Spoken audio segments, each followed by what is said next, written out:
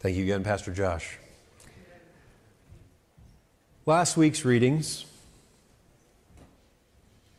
from Mark 8, we had, "For whoever is ashamed of me and my words in this adulterous and sinful generation, of him will the Son of Man also be ashamed when he comes in the glory of his Father with the holy angels."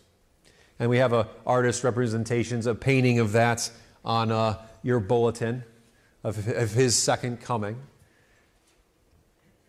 And then from the First Peter reading, "For it is time for the judgment to begin at the household of God, and if it begins with us, what will be the outcome for those who do not obey the gospel of God?" And last week we talked about the persecution, the fiery trial, the things that Christians will go through or can go through, the different flavors of what that looks like. And remember, as I ended, there are many ways that the enemy can try to test you, test your faith, to try to destroy you physically, mentally, and spiritually. But when that fiery trial comes, the Spirit tells us, it helps us to remember not to be surprised that this is happening, not to be confused when it does happen, and to rejoice because not only can we endure all of that hideousness, but we do so in the name of the Lord. That is the only thing worth enduring for. And you can endure it because you are in Christ and Christ is in you. And so this week, again, as a soft continuation, we're going to read about that glory, the promised reward for endurance, and ultimately why we look to Christ's second coming. So hear now the second reading from Revelation 21, 1 through 8. "Then I saw a new heaven and a new earth, for the first heaven and the first earth had passed away, and the sea was no more. And I saw the holy city, New Jerusalem, coming down out of heaven from God, prepared as a bride adorned from her husband.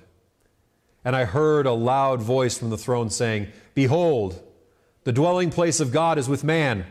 He will dwell with them, and they will be his people, and God himself will be with them as their God. He will wipe away every tear from their eyes, and death shall be no more. Neither shall be mourning, nor crying, nor pain any more. For the former things have passed away.'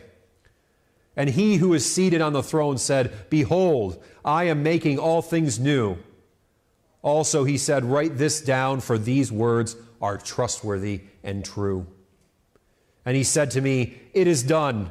I am the Alpha and the Omega, the beginning and the end. To the thirsty I will give from the spring of the water of life without payment. The one who conquers will have this heritage, and I will be his God, and he will be my son. But as for the cowardly, the faithless, the detestable, as for the murderers, the sexually immoral, the sorcerers, the idolaters, and all the liars, their portion will be in the lake that burns with fire and sulfur, which is the second death.'" The word of the Lord. So this week's reading is very much the other side of the coin, the trial and tribulation that happens on the earth, but then the promise to us after Christ comes again. And so we see God's promise to us in this reading. We see the promise to the ones who conquer trial, who conquer tribulation, who hold to their faith and then their beliefs in the Lord. And 2 weeks ago, I believe we saw that there will be those that entice you away, that try to tempt you into sin, to pull you away from the faith. And those who will persecute you, as from last week. And so, while you're thinking about these wonderful descriptions, you may say, "Hey, Pastor, life's pretty good right now. I'm feeling pretty blessed. I don't feel trial, I don't feel tribulation.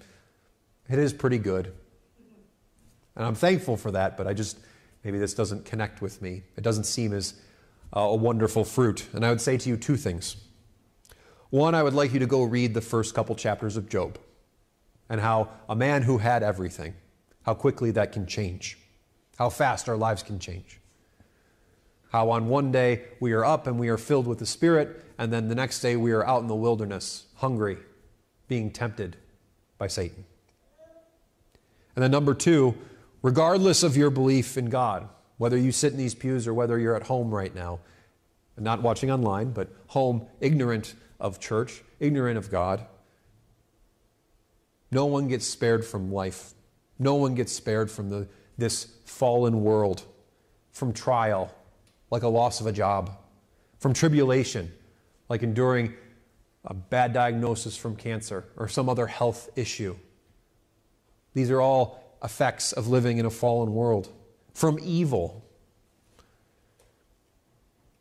And evil can come to us in many different forms and fashions. I know each one of you can think of a time where you've brushed shoulders with somebody who was evil, somebody who wanted to manipulate you, take, steal, accuse, deceive, cause harm. And from death. No one gets spared from death. The loss of family, the loss of friends, the loss of coworkers. And so, even if you are feeling pretty blessed right now, know that the realities of this fallen world still exist. It is going to happen. But the Lord promises us some things. Things that we need to be brought to remembrance about, that we need to edify each other. It's why we read the Word. It's why we study. It's why we walk the path. He can see us through those things. He can see us through those trials. He can see us and help us. And we can glorify Him by putting faith in that, for accepting that help, and showing to the world that we have trust in our great provider. And we can glorify Him by walking through those trials, through those tribulations. And today we are talking about the promises the Lord makes for not just our individual time of trial, but the time of trial, the tribulation, the big evil, the great death. And so let's go through line by line to see what those promises look like in Revelation 21. First verse, then I saw a new heaven and a new earth, for the first heaven and the first earth had passed away, and the sea was no more. Don't worry, John, I got it. So I'm going to put that up right now. The first heaven and the first earth. So you see this sort of transition. You got fire on one side and then maybe a new heavenly thing, but an idea of something new and something old. And you might ask, well, what was wrong with the old? Why can't utopia happen here right now? Why can't we just do the right things on earth? Why can't we just make this happen? I kind of like the way it is here right now. As I said, maybe you feel blessed. Maybe you don't know what's going on around you in other people's lives. But remember that this is a heaven where Satan could enter and challenge God over Job. This is a heaven where the devil can make war on, can knock stars down. That's the heaven that has passed away. This is the earth where war and famine and pestilence and death seize our fear, seize our attention. This is the earth where the wicked have yet to be punished. This is the earth where the saints are going to be persecuted. And so as I talked about last week, that persecution, that trial, that earth will pass away. That heaven will pass away. And this is the new earth, this is the new heaven. And that's our focus, the promise that we have as servants of God. And so he continues, and I saw the holy city, New Jerusalem, coming down out of heaven from God, prepared as a bride, adorned for her husband. Now, before I jump into this passage, I want to remind everyone that these slides that I use are to inspire you, but not to cage you. They're definitely not to cage God's glory. These are artist representations of what we think it might look like, or what it possibly looks like, or what another person thinks of. But don't let that confine God's glory, your understanding. This is just to help inspire. And so I put up this slide. Here's an artist's rendition of John describing New Jerusalem. In the new heaven and the new earth, God prepares New Jerusalem. Now, will I think it will look like a Roman or Greek city? I don't think so. I just think that that's this person's interpretation. But it's prepared as a bride. Ladies, I hope you all remember your wedding day. Or if you hadn't had a wedding day, maybe you've been a maid of honor or another person helping out the wedding, so you can see, you know what that is all about. But I, as a man, do not have to watch Bravo to know, or any other reality TV shows for that matter, that the wedding day is important and great care and preparation go into that day. It's definitely a shower day for the groom and for the bride. It's definitely get your hair done, get your makeup done, nails, maybe a little tan beforehand. Dress is definitely prepared. And that can be modest, it can be extravagant. But that day is different than all other days. And you can say, that's a little over the top to do that much preparation for a wedding day. I'm more simple than that. And that's fine. You may be more simple. But this is God we're talking about.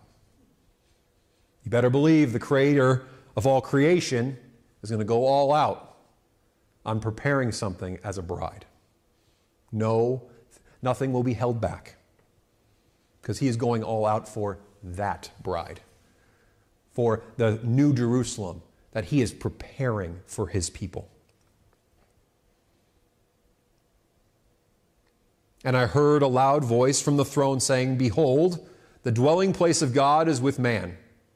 He will dwell with them, and they will be his people, and God himself will be with them as their God." Here's another depiction of what that might look like. Is that what it's going to look like? No, not at all. It'll be better. It'll be more glorious. But still, help understand what we're talking about with the description John is giving us. Verse 3 is my favorite verse of this passage, if I have to pick favorites. It's all good. But this promise he makes here, of the three promises he goes through, is what I hope to be, what I strive to be my daily focus. It is the relationship with God. It is being with God, a part of him, being with him, walking with him. Because this is where we can see glimmers of final glory in our daily life. It's the preview we get as believers. Because we have, as a believer, the indwelling of the Holy Spirit. We can get a sense of that. We can get a preview when we see it in others, especially in times of tribulation. This happens when a godly man or godly woman steps into the breach, steps into their godly purpose, and the Spirit of the Lord is on full display. It shows up at the hospital and delivers holy words to the ill, and you can see it on display. It stands up against evil at schools or in the office place, and you can see it on display. And these days, that evil can come in student size or faculty size packages, but you can see the servants of the Lord being consistent throughout. Oh, looks like Miss Margaret forgot to turn off her cell phone.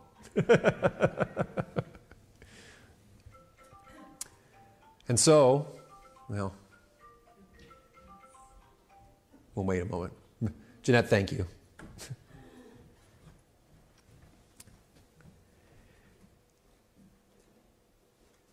But witnessing that, witnessing the Spirit of the Lord, whether it be a strength that you did not know you had,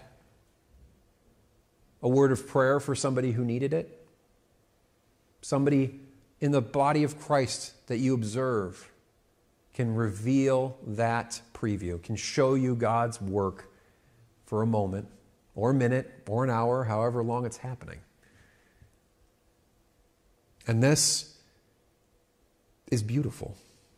It's David against the diagnosis. It's Elijah against the in crowd. It's Christ risen in the face of the tomb. And we get to see that. It is revealed to us. We get to enjoy that. We get to taste that daily if we just look for it, if we believe in it when we see it. But that's still a preview. We're still here on a fallen world. But God knows, God wants, God desires the dwelling place of Him to be with man, to be in that presence of His Spirit always, where we are not estranged, we're not in pain. And this is His desire for us. This is His desire for His people, to live with Him, to dwell with Him. And it ends with God Himself will be with them as their God. Worship, glory, relationship. This is the first promise, but it's also the biggest promise that I focus on. Because that's the foundation, our relationship with the Lord. And again, amen to Him being our God. Amen to having that relationship with the Lord. Amen. And then it goes on to say in verse 4, He will wipe away every tear from their eyes, and death shall be no more. Neither shall there be mourning, nor crying, nor pain anymore, for the former things have passed away. Now, some of you may have heard of the genocide in Cambodia. The Khmer Rouge gained power. They attempted to make it a socialist utopia. They were in charge of making the new earth. They were in charge of cleaning house to bring glory upon this world in their own eyes. Enemies of the state, the religious, the foreigner, a total destruction of people. Your friends, your family, your church brutally murdered. Or maybe you don't want to imagine that. Maybe that's too hard to look at. Woman crying over her husband. But I can guarantee you, you have and will have, again, cried bitterly at loss.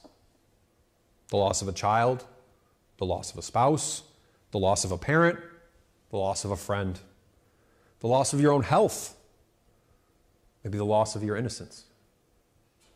These are things that we weep over, that we are in pain, that we have tears for. And what God is promising here is that He will wipe away those tears. He will take that pain.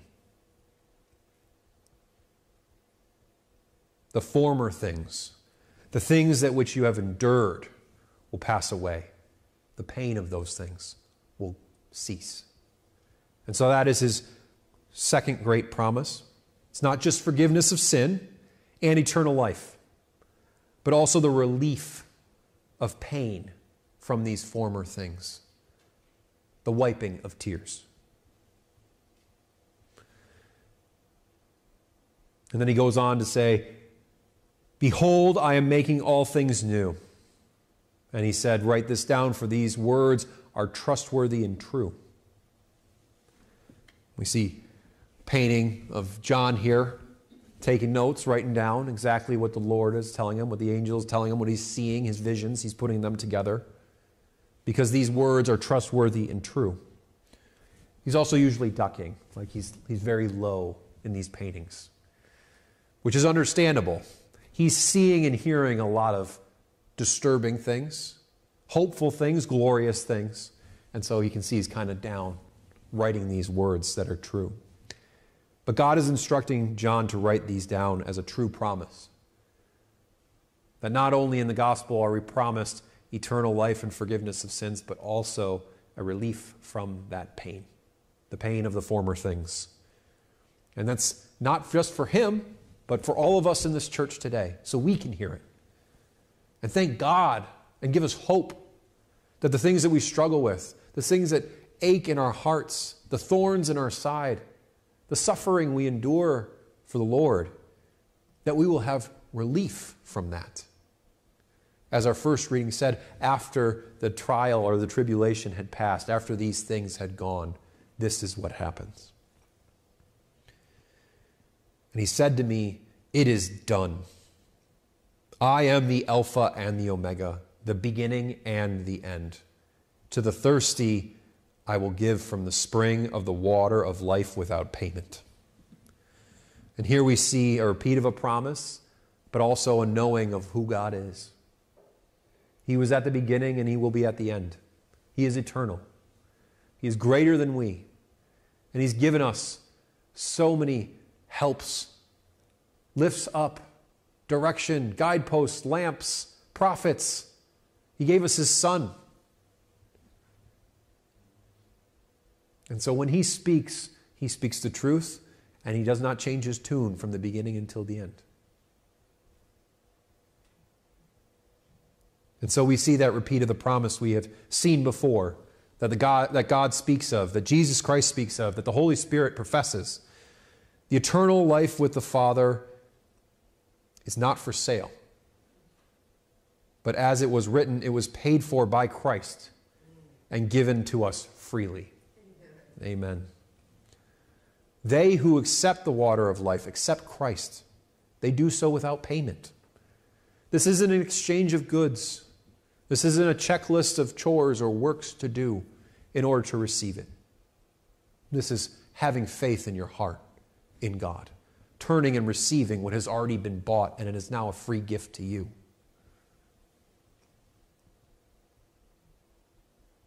And thank goodness, thank God, because we saw throughout all the Old Testament that we cannot live up to his standard. There is nothing that we can do that will ever pay that price. We heap up sin on top of our shoulders daily. But the Lord made it possible. The Lord has always been good, has always guided his people, has always made promises and kept them. And so the one who conquers will have this heritage. And I will be his God, and he will be my son. We did a series of the churches of Revelation. The churches had issues, as all churches have issues. Not churches, families, or towns, nations. Churches had trials. They did some good things. They still had sinful behavior. They become apathetic or blind, or they fell out of love. And so we are asked, we were called, we are shown that the one who repents, who keeps pursuing after God, will conquer that and will be given reward. And we see that here again. The one who conquers will have this heritage, and I will be his God, and he will be my son. Job, who graced our bulletin last in desolation, stripped of everything, in pain and suffering, looking up to God. The trial and tribulation we talked about last week. To persist through. The call to endure. To pick up our cross and carry it daily. And we saw Job, who had everything, all of a sudden be taken away. His friends saying, well, it was probably because you were sinful, or it was probably because this, all guessing the nature of God, when then finally Elihu and God himself comes down and rebukes the whole of them and say, how dare you assume the plan? How dare you assume the sin of another person, to guess and to judge God about his plan, but to have faith, to weather through. Because God tells us over and over and over again, not just in the Old Testament, not just in the Gospel, but also the epistles and in Revelation, to conquer, to have faith and persist through, to endure through that fiery trial. And his promises will be yours. And you will be adopted into the family of God. You will get to see, what is that? The shining city. You'll get to be in relationship with him. The pain, the suffering that is temporal, that is finite, that is just for this life will be wiped away. To be a part of the glory, to feel it, to see it, to be in relationship with that. But as for the cowardly, the faithless, the detestable, what do they have in store? Again, not what it'll look like, but an artist's representation. I'm going to focus on cowardly out of this list of murderers and sexually immoral and sorcerers and idolaters and liars. They all go there, or someplace like it. But again, our human limitations can never truly depict what that will be like. But the cowardly are those ashamed of Christ. That's what we talked about last week. Those unwilling to share the good news for fear of the word, or the world, and not fear of the word, fear of God. They have a fearfulness of what will happen to them in this world. I have a number of friends that are taking ordination exams right now in other denominations. I hear reports every year about, well, if I just say the right thing and I don't say what I believe, I will get through the ordination, I will get the job, and then I can do what I like. That is cowardice at a measure I can't even fathom. Because when you are being tested, when you are being asked about your beliefs, you hide. You close off where your heart is. You close off calling God a he or a him, because that might ruffle feathers. You change the word to suit those giving the test. And that is cowardice. And that can come in other places too. It can come with a family member at a dinner table. It can come in a workplace. It can come at a school board meeting. It can come, if you're younger, at a lunch table. Come on the playground. It can come in places where all of a sudden you see something that is wrong and God puts on your heart what is right, but you are too afraid of what they will say, of what might befall you, than to actually live into the word that you know is true. And so, no, not just the false teachers teaching sexual immorality, but also the cowards who pull punches, who are afraid of Goliath, who are afraid of the enemy, more than they are afraid of God, more than they believe in what is true.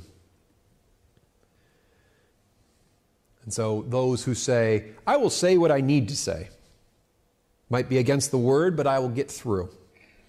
I'll get ordained. I'll get the job. I'll get to go on a date with somebody. I'll get to have this opportunity. Doesn't matter if I'm being, duplicitous, deceptive. Not just to those in front of me, but to my own relationship with God. And their portion will be the lake of fire. And I know we've all had moments.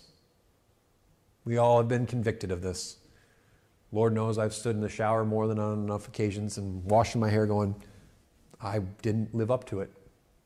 I was cowardly. I didn't say what I needed to say. I know that I was wrong in that moment. But do you repent of that? Do you confess to that? Do you go back and say, I was wrong?